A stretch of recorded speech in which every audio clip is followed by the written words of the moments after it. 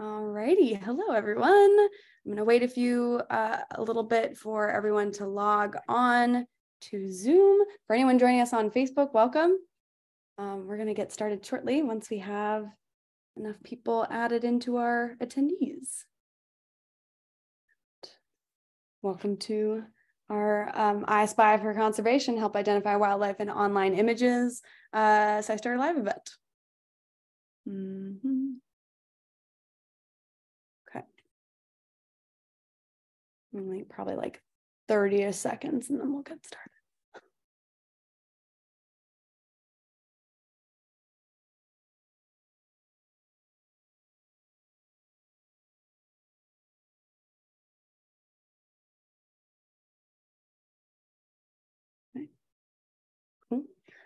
For anyone who is on Facebook currently, we will share the Zoom registration link so that you can get on through Zoom if you would like to. We're going to be talking through the platform Instant Wild today and doing a demonstration of one of the projects, which will be super fun. So if you're looking for an interactive activity right now, we are happy to help you out with that. Alrighty, I'm going to go ahead and get us started then. Okay, cool. Okay, for anyone who has been here in our events before, just to get us started, we'll talk through who all is here before we move on to anything else. So my name is Emma Giles. I'm a program coordinator for SciStarter. I'm also a graduate student at Arizona State University, and I host the majority of these events along with two of my colleagues. Roland, if you'd like to introduce yourself. Thank you. Hi, everyone. I'm Roland, also program coordinator for SciStarter. I'll be posting some useful links today during the webinar. Excellent. And then our other colleague who hosts these events isn't here today, but if you recognize the name Trevor, he'll be back at another one. Before we introduce our guest, just to get ourselves started on using the live webinar format, there is a chat and a Q&A function. So you can chat us any random questions or thoughts or memories, whatever you'd like to do to connect with those of us on the call. The Q&A is for if you have questions about citizen science, about SciStarter, or about the platform of Instant Wild in general, and we will get to those as we keep moving. If it makes sense to stop and address those questions in the moment, we will. Otherwise, just know we have a spot to answer any extra questions at the very end if we need to. Awesome. Just so we know how to use the chat, go ahead and write into the chat your name and where you're zooming in from. I'll go ahead and start that one. So I'll say I'm Emma from Phoenix, Arizona. We often have international people. Hey, Central Washington. Nice, Megan. Happy to have you. Bill, welcome. Another Seattle, or another Washington anyway. That's awesome. Cool. All right, well, that's happening. I'm going to get us moving so we can talk to Kate. Kate, would you like to introduce yourself? Hello, yes, thank you very much for having me here this evening. I am a conservation scientist and project manager in ZSL, that's the Zoological Society of London, in the Monitoring and Technology Programme, where we sort of work to apply innovative tech to enhance the sort of effort of society's conservationists and scientists. Tongue twister. Awesome. Are you in London right now? Is that where you are? I am in London right now, yes. Okay, you said in the evening. I'm like, oh my gosh, that's right. It's the London Zoological. I had to rethink that one. That's so funny. That's awesome. Well, I'm so glad you were able to join us. What time is it exactly in London? It's just after 7 o'clock, so not too late. Oh my gosh. Okay, I'm glad it's not later. Although our friend here, Roland, is definitely on a later time zone. Roland, is it 9 for you still? Yeah, it's 9. Amazing. Okay. I'm so glad to have so many time zones on a call. It's so fun. Awesome. Okay. Thank you for introducing yourself. Just to get a good idea of who we're talking to today, we have a couple polls just to get a check-in on who you are and what you are already familiar with. So if you've ever participated in a citizen science project before, we're looking for that information. And Roland, oh yeah. Okay, cool. Awesome.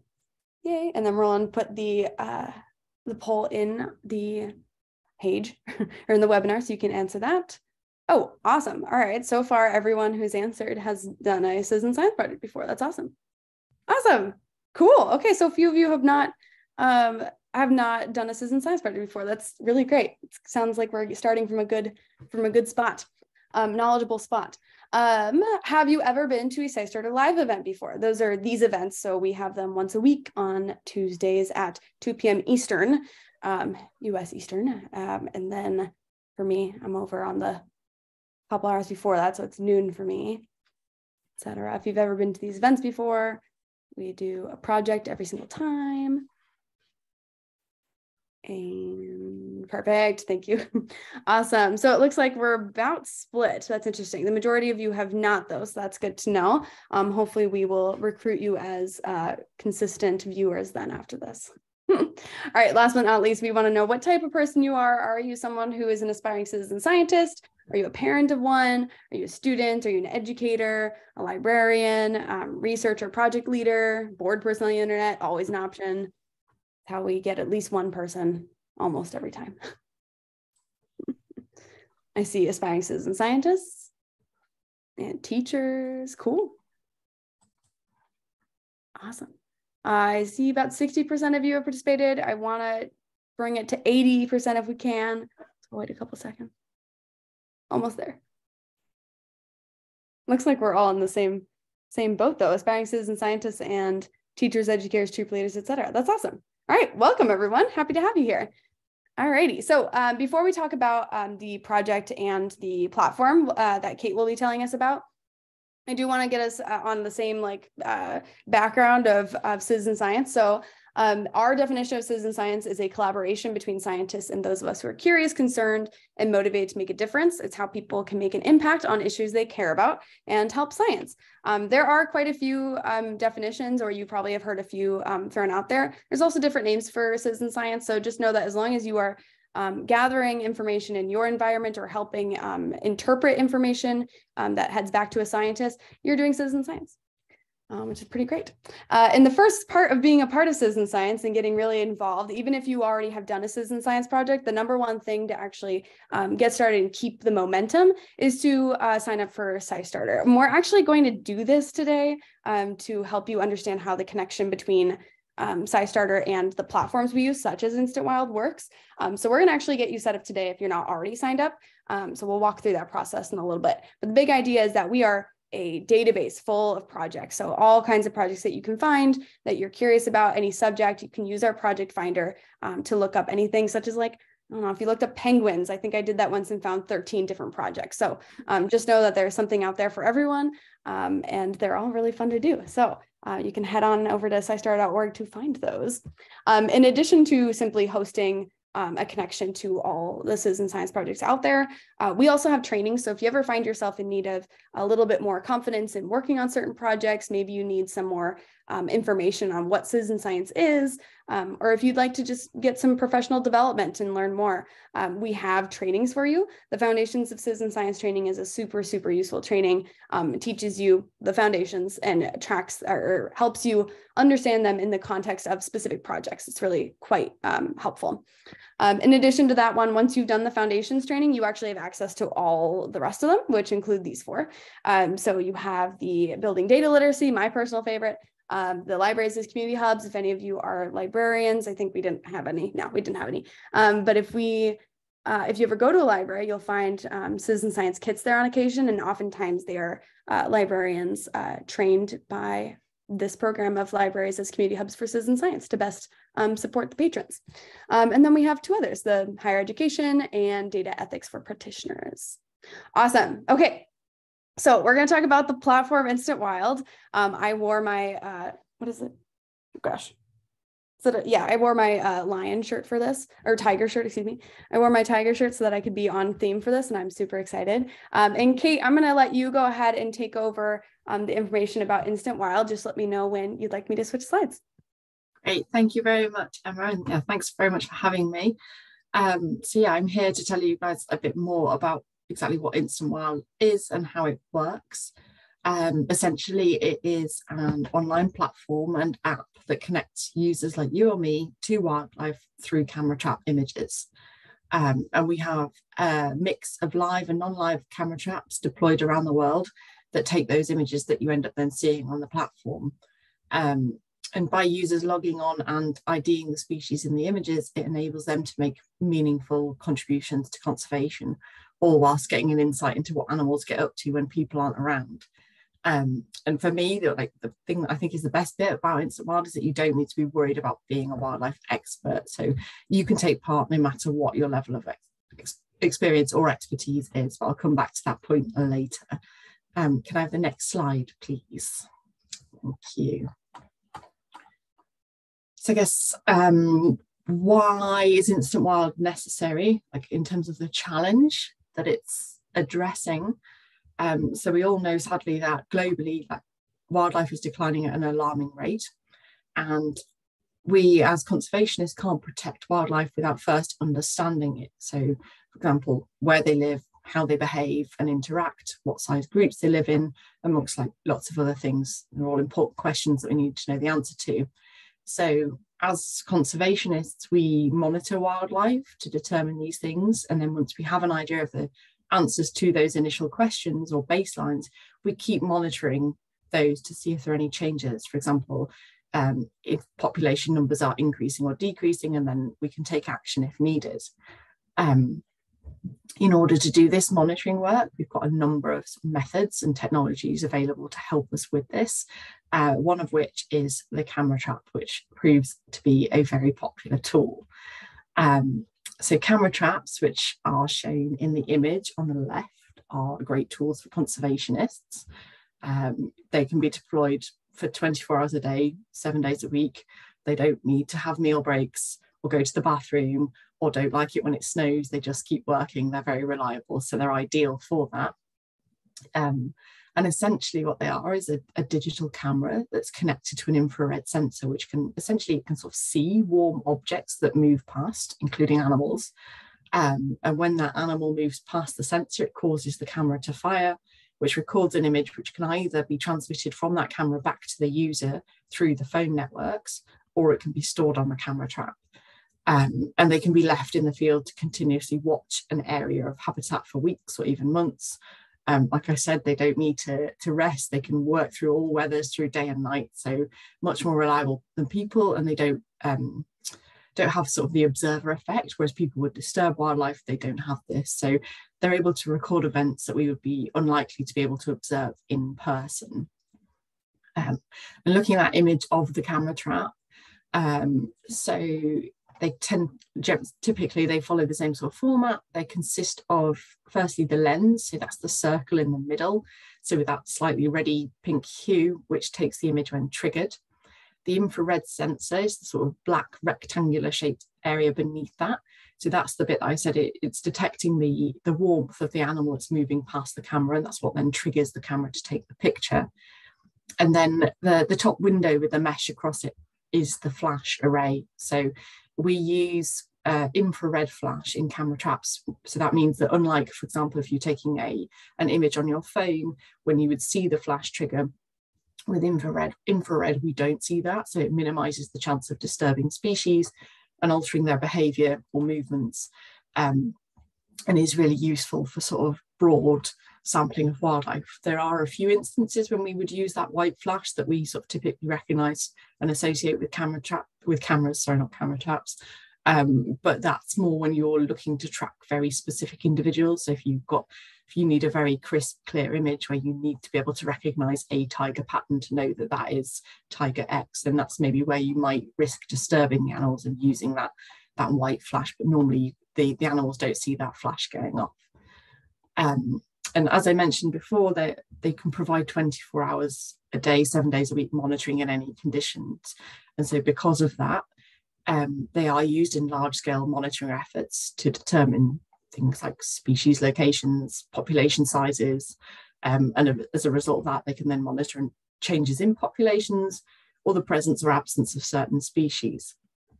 However, they generate huge numbers of images, so they're triggered by any kind of motion, and normally you can set them up depending on how you want to, but typically you take at least a burst of 3 images when it's triggered. So that can be an awful lot of images come back over time if they're out for months at a time, which, yeah, and you get this huge number of images, and normally there's only a very small team of people who can process them. which that generally means that useful data isn't then extracted from those camera trap images for a long period of time. So this is where people like you come in. You're the solution to the problem. Citizen scientists such as yourselves provide us with huge amounts of people power, which can't be underestimated, like the impact that it has.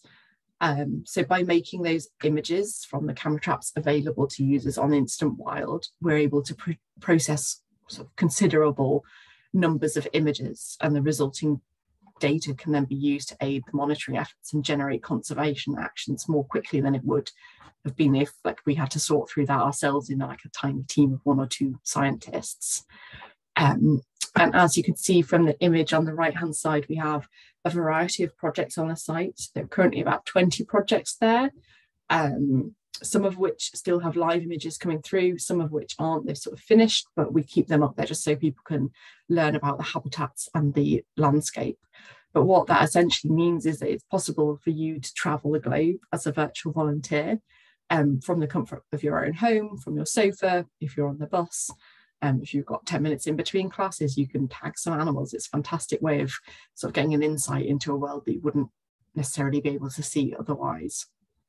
And each of those projects that we have on the platform aims to answer different research questions using camera traps, which, as I said, you can help with. So it's win-win. Not only are we helping to produce more data, it means that as the users, you get these incredible images, you get to see these beautiful species, these weird and wonderful species as well that you wouldn't necessarily normally see, see what they get up to when people aren't around, which is all sorts of fun things. We've had fantastic images up on the site, all sorts of wonderful examples, so things that we've got up there at the moment, for example, that are live include monitoring populations of sharks, skates and rays in Wales, understanding the impacts of reduction in available habitat for the San Joaquin fox in California, and monitoring trackside wildlife along train lines near London, amongst many more. Can I have the next slide, please? Before we move forward, Roland asked a quick question that I'm also interested in. Have these camera traps ever been attacked by the animals? Oh, absolutely. My goodness. Yeah. I wouldn't say so we had a fantastic, it wasn't a typical camera trap like the one on the image at the moment. We were trialing some new technology that can take video clips that was really clear, wonderful pictures. We had that deployed in Croatia and within a rock escarpment, and so you'd see the bears come past, or the chamois quite often. But at one point there were sort of paws that came across it, and then it starts to get knocked, and then it tumbles a little bit, and then it just, you see the view, it just bounces down the hill. The same with elephants. I haven't camera trapped with baboons, but I believe they're particularly curious and intrigued, but all sorts of animals, they typically, I think that even if we deploy them in a very a way that's sort of quite hidden, they can smell human scent, they're intrigued, they know when there are changes in their habitat, and so they will, sometimes it's curiosity, sometimes it can be, and I guess it's generally always curiosity, just sometimes they're quite strong when they're curious. Right, that's too funny. Trashing them. I love it. Okay.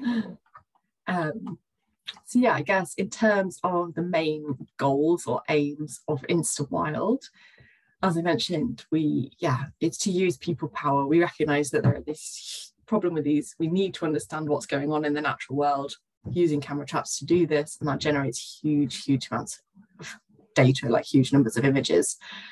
So for example, there's a project from Borneo on the platform that had around 36,000 images. And on a recent camera trap deployment that I took part in, which isn't on Instant Wild, we got back 110,000 images. And that was half compared to the previous grid that was deployed. So you can see the numbers of pictures that are coming through. So it's really tapping into people power to tag the species in the images is just such a key part of Instant Wild to aid researchers in answering those questions that they've set out to do using camera traps. And although I would say that machine learning is improving in terms of being able to ID the species in the images, the natural world has such a huge range of species, and like the models are incredibly complex. So I think there'll be people power will still be needed for quite a considerable amount of time yet. And then secondly, our other goal within the project is to connect people with wildlife. As I mentioned at the start, we know that biodiversity is declining at like massively high rates that were previously unseen. And at the same time, there's this growing disconnect between people and nature. And through Instant Wild, we're aiming to address this by providing users with an insight into the natural world. Like not only does it allow users a glimpse into otherwise sort of unseen worlds, like I was talking about the project in Wales where it's under the water, you get incredible footage, really beautiful blue crystal clear waters, which I did not expect to see off the Welsh coast, but it's fantastic, and all sorts of small shark species swimming past. But it also provides learning opportunities. So I guess in terms of ecosystems and habitats that users might come across, or learning about new species and taxonomy and the ways that animals are classified. It also raises awareness of the weird and wonderful species that are out there. As a biologist writing the sort of library that we use to tag species against, like the Borneo project, I was coming across things I had never heard of. They're incredible. There's all sorts of weird, wonderful things out there. So that's really cool. And it can give you an insight into animal behavior as well, sort of see all sorts of fun things going on that you wouldn't expect them to get up to, but they get caught on camera. And yeah, you can find out more about each project, what it is that they're aiming to achieve, how it is that they're doing this, and who they're partnering with. And I'd say most importantly, not only connecting with wildlife, but it gives people the opportunity to feel like they're doing something towards that. They're actively contributing towards research that is helping to address the biodiversity crisis. It's helping to push forward our understanding of the natural world, and it allows people without expertise to do that, which I think is a really cool element of the platform. And also, sort of as an aside, it was created, it's not one of the project goals now, but it was initially, it was done as a proof of concept. It was Instant Wild was the first platform to connect live camera traps out in the field that sent images back to the platform in real time through the phone network. It was a trial and error, and it worked. And not only did it work, but it was successful. Like, it's gone on to be a success, and we sort of continued to build on that. I would say we've still got the one project that uses the live camera traps that we will be looking at later this evening, the Osa Conservation Network in Costa Rica, from Ocho Verde, where you tend to often find ocelot like the one in this image. But there has been a shift in camera trap technology that means that it's less easy for us to feature the live images. So typically now what we do, other than the project in Costa Rica, is we upload images from data sets that conservationists have collected using non-connected camera traps. So we just push those up to the site. Can I have the next? I was wondering what that guy is. It's an ocelot. Yeah, little ocelot. We get it. It comes by often enough that the owner of the area they've got like a little name for it. I can't remember the name. I wish I could, but yeah, it's sort of regularly spotted on the camera trap, and she's beautiful. Yeah, she's adorable. Wow. Okay, sorry. So yeah, I guess in terms of why people should get involved, and yeah, the key part of, without the citizen scientists, Instant Wild just wouldn't work. So yeah, like, our success is entirely down to our wonderful citizen scientists. So yeah, I guess in terms of Instant Wild, one of my absolute favourite things about it is that it was built with inclusivity in mind. So as I mentioned earlier, no expertise is required at all in order to take part. So the idea is that we want your best guess, and that users can learn as they go along. And the way that we're able to do that is we use a proven consensus in the algorithm in the background of the app.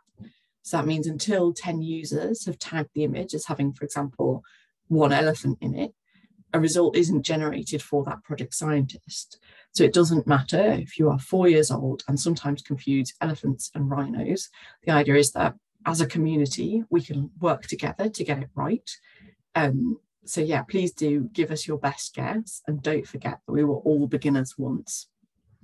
Yeah, and then if you've registered for an Instant Wild account rather than a guest user, which you will have done, as this allows you to link it to your SciStarter account, this also means that you as a user can view the number of idents that you've made. You can see your accuracy score, you can track the number of endangered species that you've tagged, and then you can also see where it is that you sit on that leaderboard within the Instant Wild users.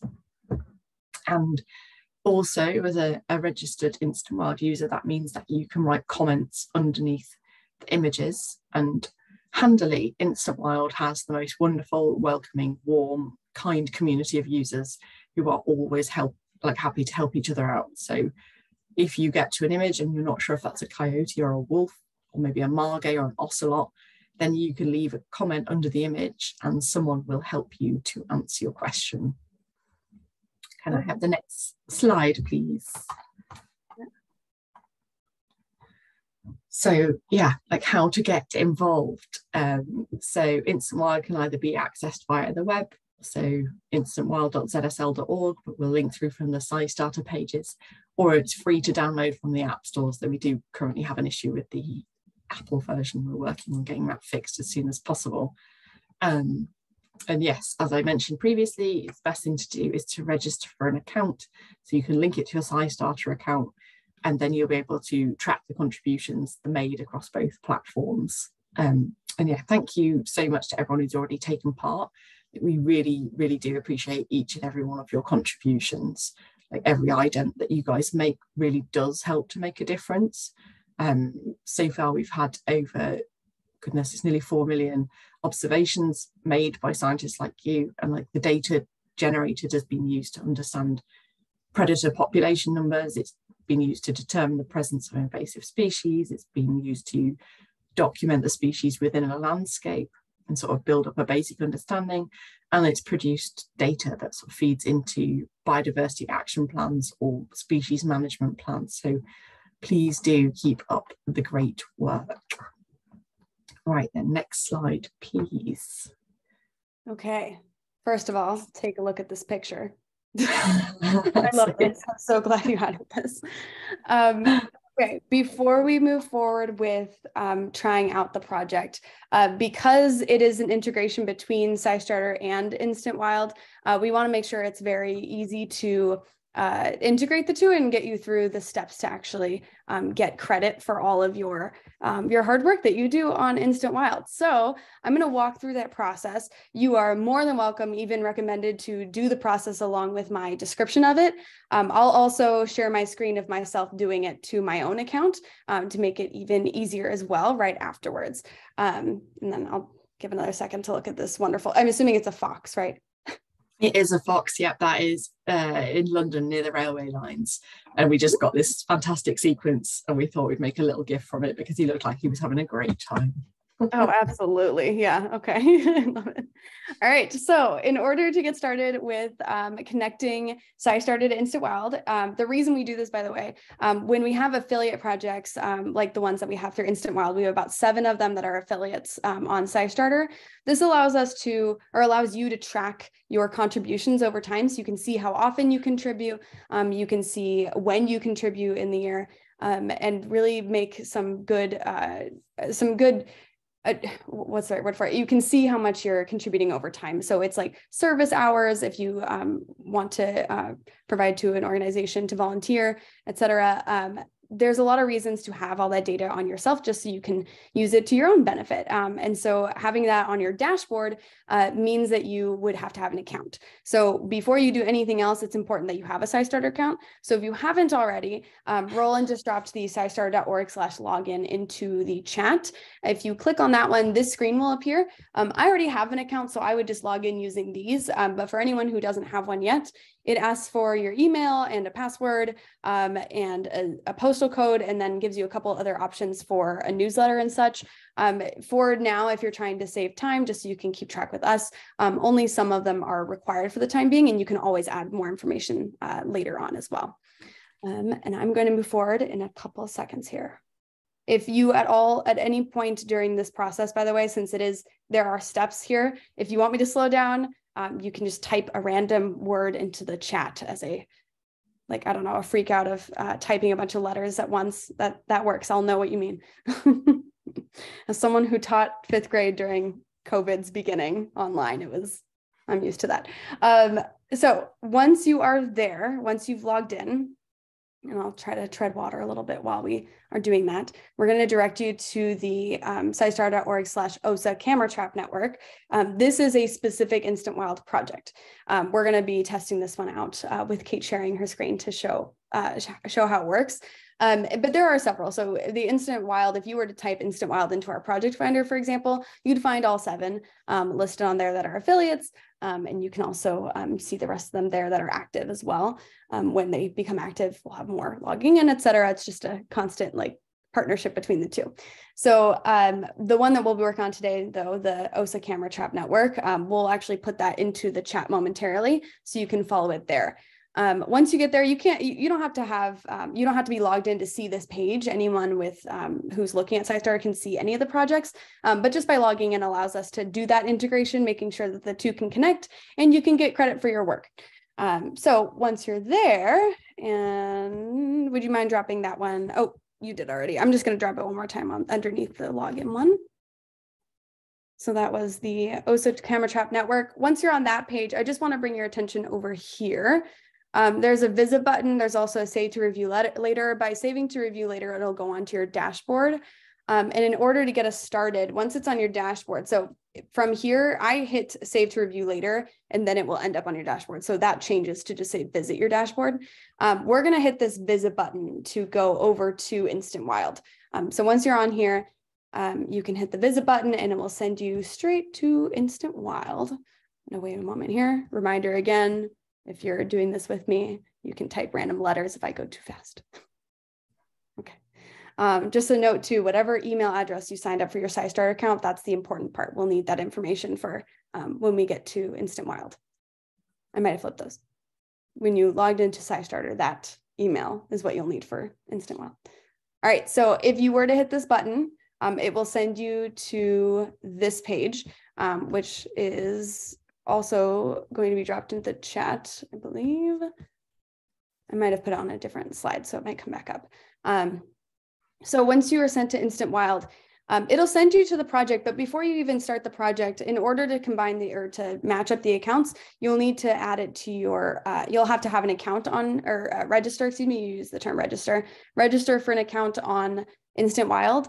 And connect the profile. So up here in the top right-hand corner of the page that you'll see, profile will actually just send you straight to this page if you're not already logged in. So if you have an account, you might be in luck and it'll just say, oh, here's your profile. And you can look at it.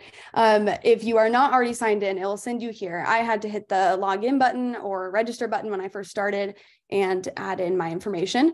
Take note, when you are signing up for an account, when you register, it needs to be the same email and it's case sensitive for your SciStarter account. So the one that you used to create your SciStarter account, that's the same one you're going to use for Instant Wild. That's the connection that we use to track your contributions and let you see how well you're doing over time. Alrighty. Slowing down my talking for a moment. No questions so far. That means good things. Okay. All right, I'm going to move forward. As a reminder, I'll also go through this on my end, what it looks like on my screen as well. Once you have signed in, you can go back to profile because you'll see an option to change your settings. And this is where you'll connect the account. So beyond just adding your email in there, you also need to just confirm which account, your SciStarter account there. So this gear icon in the corner, this is my login, that's my username. When I go to my profile, this will show up, this gear icon. And I'm going to tap that one because once I tap that, if I scroll down, I'll see SciStarter integration. The name SciStarter is there. If you hit Control F, you'll be able to find it super fast by typing it in too. So SciStarter integration allows us to just track them together. We'll link the two projects. So every time you do anything on Instant Wild, SciStarter will know, so it'll log that contribution for you. So this is the instructions you'll be given, so pretty easy. SciStarter account email address. So same one you use to create your SciStarter account, you just use it right here. Also, just FYI, this is the first time and the only time you'll have to do this. Once this is connected, this process, done. You don't have to do it again. Once these are linked, it'll be set forever and you'll be good to go. Because then you don't even have to log into SciStarter to get back to Instant Wild. So if Instant Wild is your thing and you just want to do Instant Wild all day, which like good, awesome, thumbs up. Once you do that, you can just go straight to Instant Wild because your accounts will be linked automatically via your email. So we'll know about it and you'll be able to see it on SciStarter, but you don't have to actually have SciStarter open in order to see your work on Instant Wild communicate over. Okay.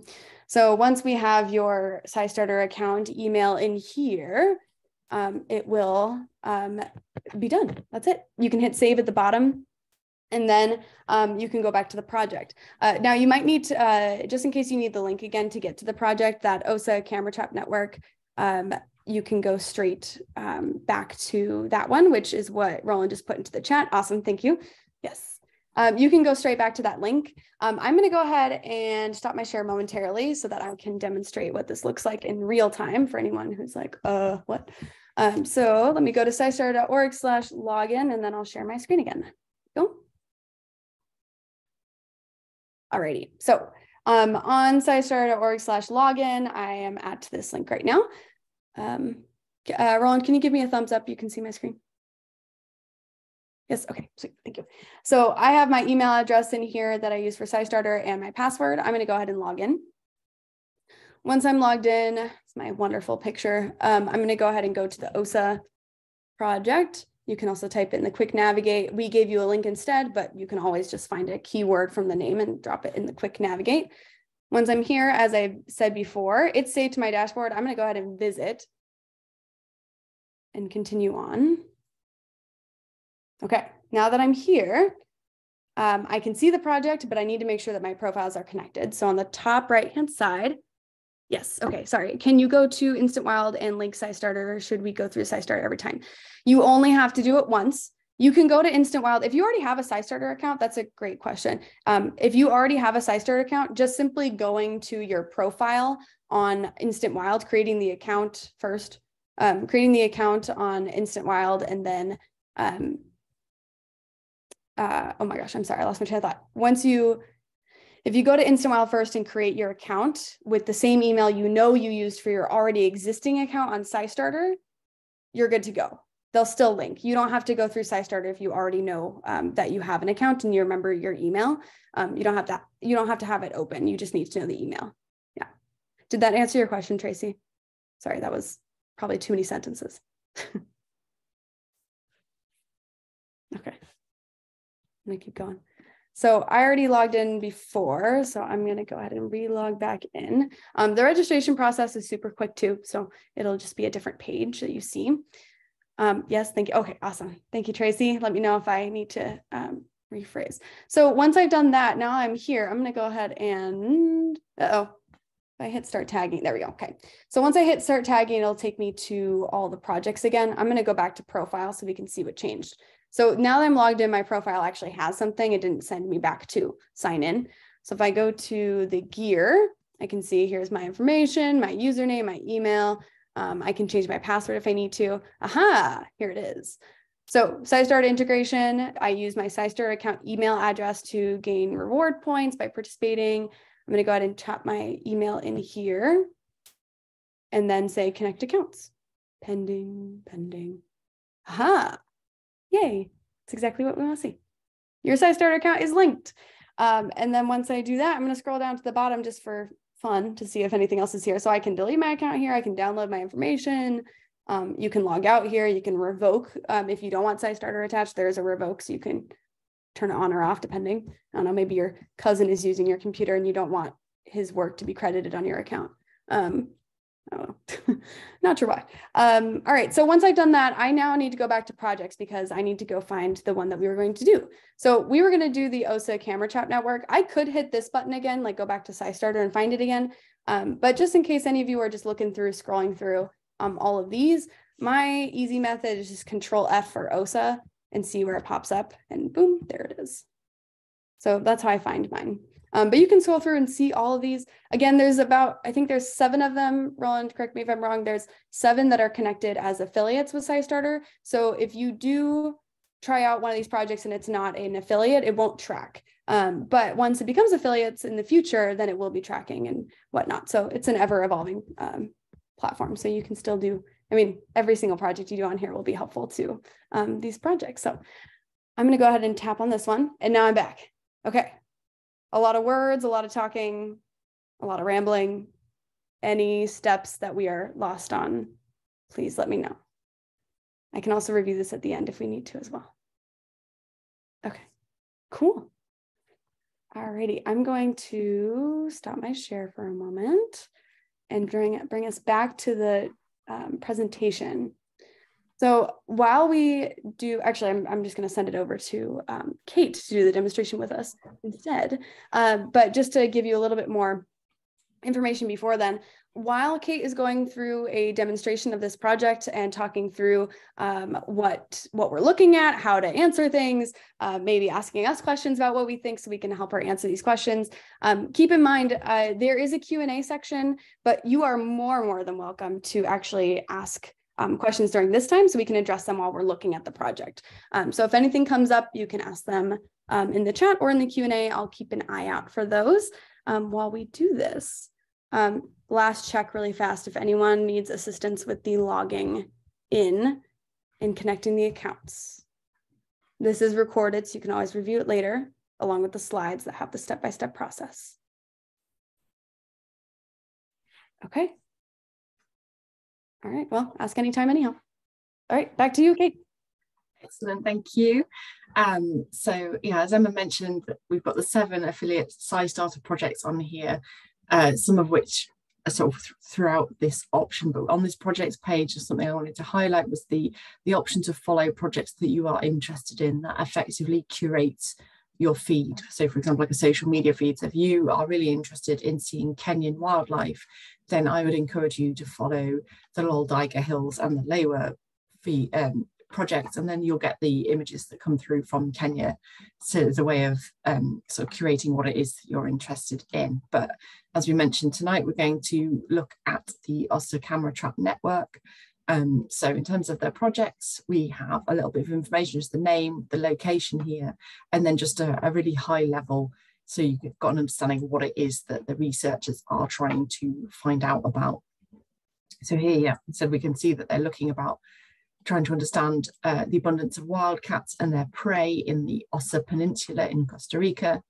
If you're interested and want to find out more, we've got lots more information for you here, including links, things like that. Yeah, sort of any collaborations. So we've got, like, because it's a camera trap network, that's almost like a little consortium. It's got different people taking part within it. So that gives you the opportunity to read more about their work and who it is that's partnering doing that.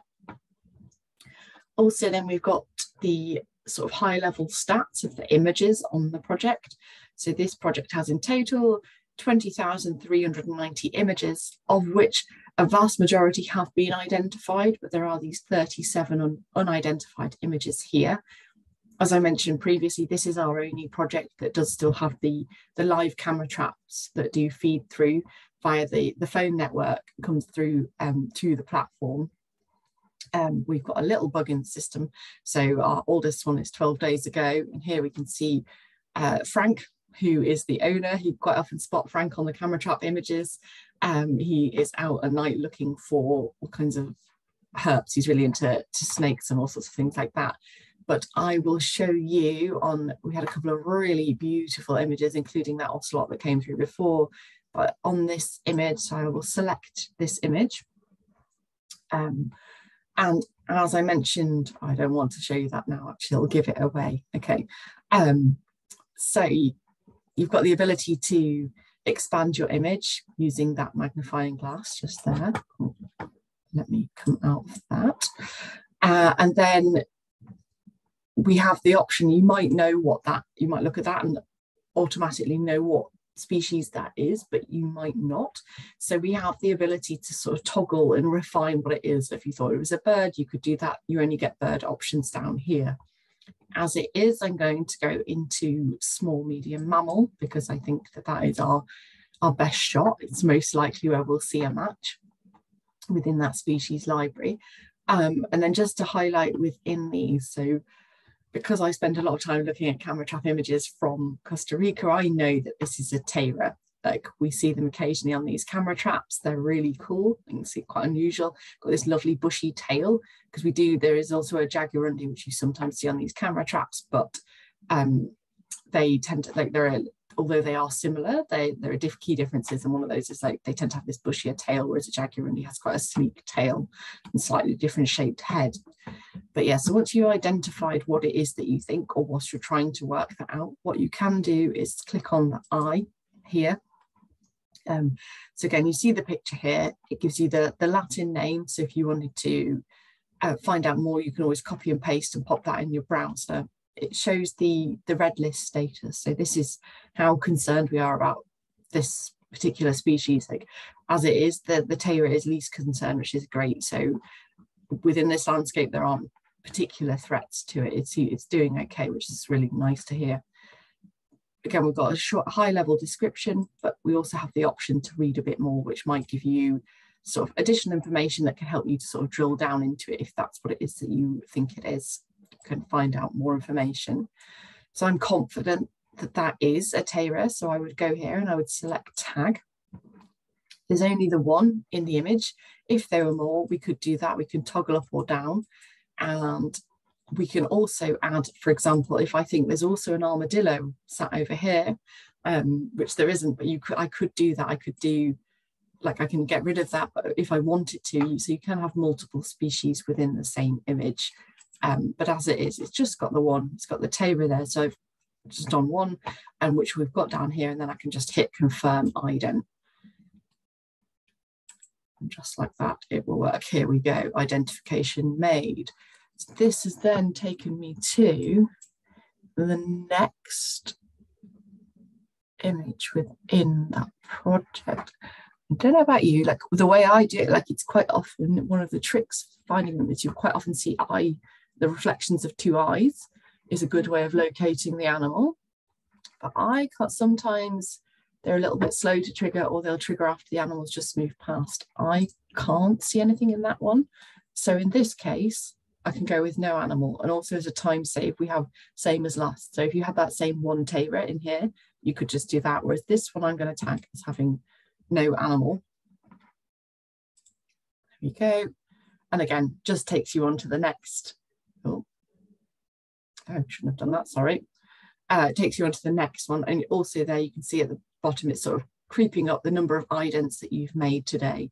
So once you hit 40, you'll be one of the top spotters of the day. But yeah, so that's how you just sort of takes you through to the next, the way that it works, the algorithm in the background. So as I mentioned before, we use the 10 people being in agreement on the species. So what it's always doing is serving you up the next image that needs to be tagged for that to become a confirmed result. So it's always trying to tick over and generate more and more results. So yeah, it will take you through those most recent images that need doing to allow them to become a result for the project. I don't know if anybody has any questions or if you'd like me to demo a bit more. Kate, actually, I have a question about this picture specifically, and then Roland had a question about the accuracy scores. But that picture, since it's so blurry, what would you recommend there? Like, I could assume it's a small mammal, but otherwise, like, it looks like the teira again, but I wouldn't know. How do you gain confidence in how to respond to these types of? I think, like I said, so something I meant to show you, apologies before. So here, when you see this little bubble and the number, that means that you've got comments underneath. So you can always go and have a little look here. And yeah, so we've got suggestions here. So people have clearly been doing their own research as well, because they've looked into it, and so saying on account of being taken at night seems more likely that it's an opossum, which, like in this case, they're correct. But you could also put under here, like if you're logging on for the first time, you're not quite sure, you can say, I'm not quite sure, it's blurry, I'm wondering if it's X, Y, or Z, I'm thinking this because of these reasons, or has anybody got any tips? Like, or again, like sort of scrolling through and having a look. And yeah, like you said, because it can be blurry. Sometimes what we would love to do, like sometimes, like I said before, when camera traps take images, they do that in a burst of sort of a sequence. So actually the first one might be a bit blurry. The second one you might look at and think, oh, I know exactly what that is. And you wish you could go back and do the previous one, but that doesn't matter if you can't go back and do the previous one, because we wanted your best guess. And like I said, there are enough people who are experts or taking part who've got great knowledge. Like I said, we've got a really dedicated community of users who come back time and again, and they know what it is that they're looking at. So the idea is that you can just sort of learn as you go along and take part. It's all about giving us your best guess, having a go, learning and having fun, and sort of working with the community to sort of learn and improve. So you don't need to worry about getting it wrong. All right. You said Roland had a question as well. It's helpful for anyone who is who is a citizen scientist for a project like stall catchers, for example. They use machine learning to make sure that they have the most accurate data as well, using thousands of people to answer the same video. So I'm assuming it's pretty similar to that, like just being the crowd, right, and having it learn from us making these choices it's a big impact. So any educated guess and best guesses are super easy. Absolutely, until we have 10 that say this is an opossum, that result wouldn't go to the scientist. So we have like 5 people saying no animal, we can park that as a result. 10 people saying that's an opossum, that would then go to the scientist. Whereas if like 25 people in, we've still, nobody can agree. Somebody's tagged it as a tailor, someone said it's an agouti, someone said it's a raccoon, a squirrel, etc. Like that point, we just flag it for the attention of the scientist, just saying this is something that we can't do as a crowd.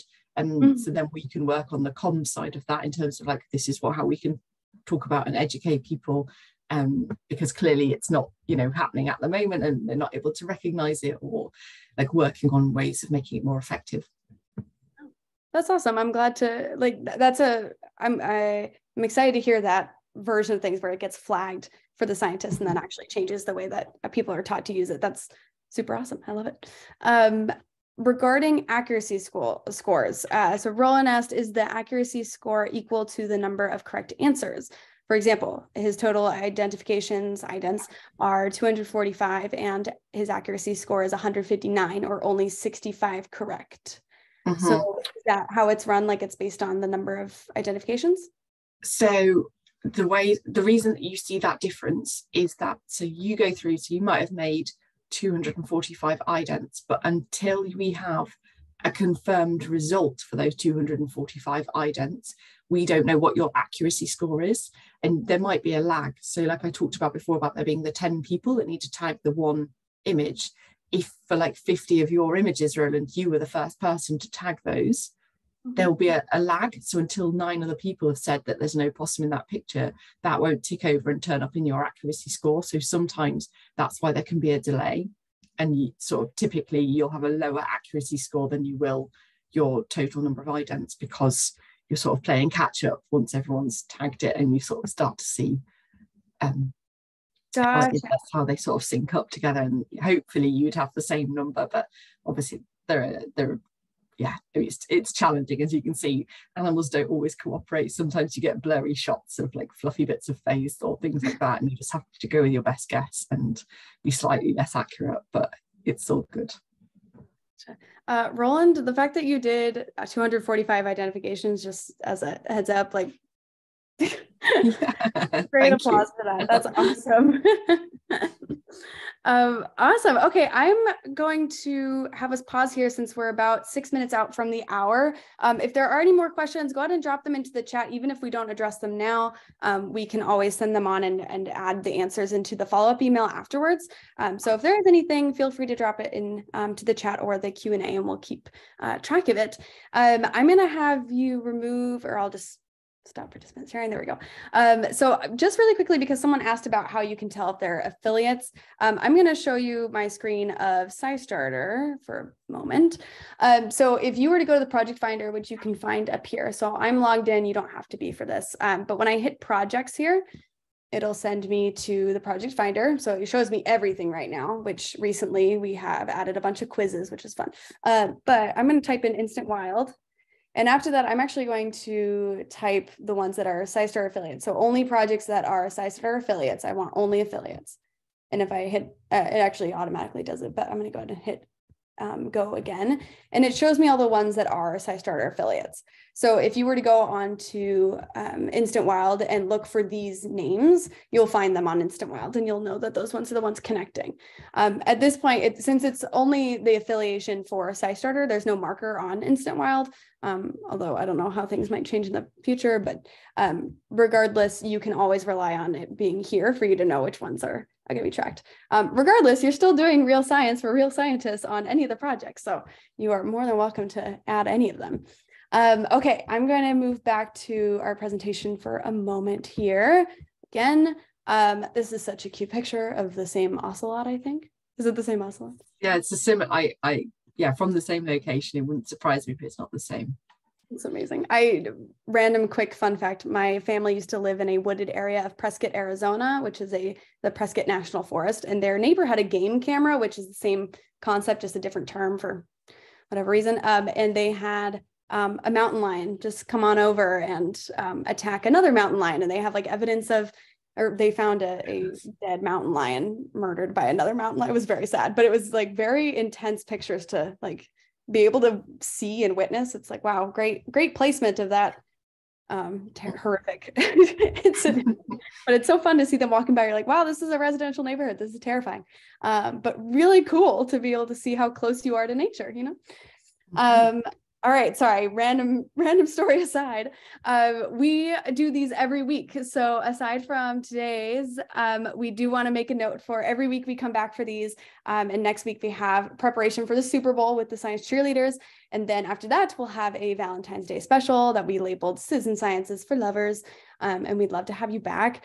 And you can always check in on what's happening on the blog listed here at the bottom, which Roland dropped into the chat for you already. Awesome. All right, a couple more things just for very quickly. The citizensciencemonth.org is just a page that defines what Citizen Science Month is. In April, we have the biggest push for programming, for participation, for everything, for you to really get out there, get on your computer, or go outside and do a citizen science project, excuse me.